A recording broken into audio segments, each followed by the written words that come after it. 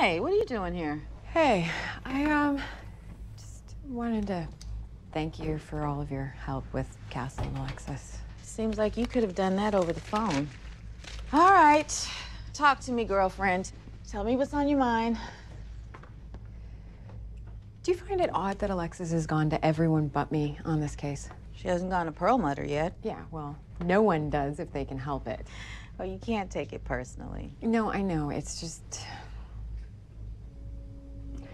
Castle and I are about to become a family, which is weird enough as it is. And he and Alexis have this whole history that has nothing to do with me. And it kind of feels like when it comes to the two of them, I'm always going to be on the outside.